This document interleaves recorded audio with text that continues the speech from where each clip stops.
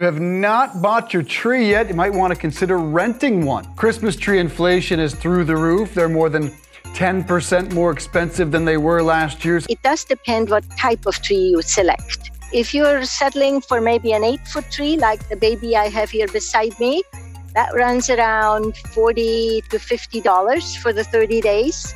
If you go for an 8-foot Nordman fir that we have over on this side, that can be around $250 or so. We do grow these trees here on our farm in Carmel, California. We deliver them to the customers. Most of the customers order online, and then the rental is for 30 days.